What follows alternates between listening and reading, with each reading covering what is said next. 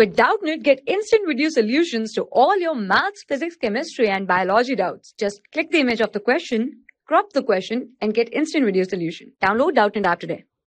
Hello everyone.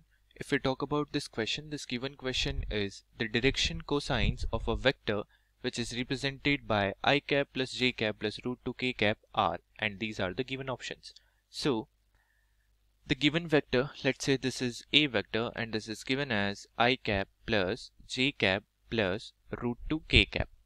Okay, now we know that whatever are the coefficients of ij and k cap are nothing but direction ratios. So direction ratios of a vector are 1, 1 and root 2. Now for changing direction ratios into direction cosine, we generally divide each component divided by magnitude of the vector. So the DCs of the same vector will be given by 1 divided by magnitude of vector, which is nothing but 1 square plus 1 square plus root 2 square plus root 2 square. Okay, similarly second will be 1 divided by root over 1 square plus 1 square plus root 2 square.